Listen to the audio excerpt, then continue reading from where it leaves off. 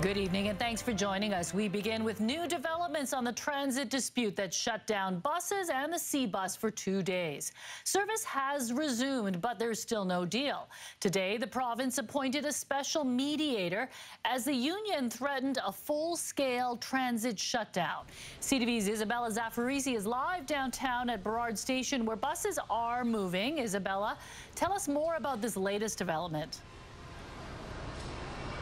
The province has tasked highly respected veteran negotiator Vince Reddy.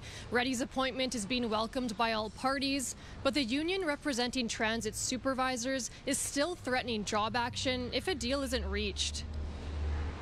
Reddy was already working with the parties, but the appointment formalizes his role. He will now have up to 6 days to secure a resolution to the collective bargaining dispute. They have Vince Reddy, the best in the business, if not, and that person has the skills and experience to bring parties together. If that doesn't happen, Reddy will then issue non-binding recommendations. The Greater Vancouver Board of Trade says it's hoping a deal will be reached. We heard from countless members who said it was incredibly disruptive.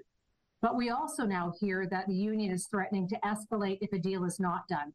That is disappointing and it's very concerning. CUPE 4500 says if a deal isn't reached by February 3rd, it will strike for 72 hours. The BC General Employees Union that represents Canada Line and West Coast Express employees says it won't cross the picket lines if job action occurs. Our transit system obviously is interconnected, and of course if the CUPE 4500 members choose at any point to erect picket lines around any transit hub that is cross-connected, we will enthusiastically support those lines. Coast Mountain says it has offered the supervisors a 13.5% wage increase, but the union wants 25%, though the union is not confirming that. While the union is threatening to shut down all transit in the region, there is a hearing on Monday that will last several days. Now, that hearing will decide whether striking supervisors will be allowed to picket outside SkyTrain stations. Mi-jung? Thank you, Isabella.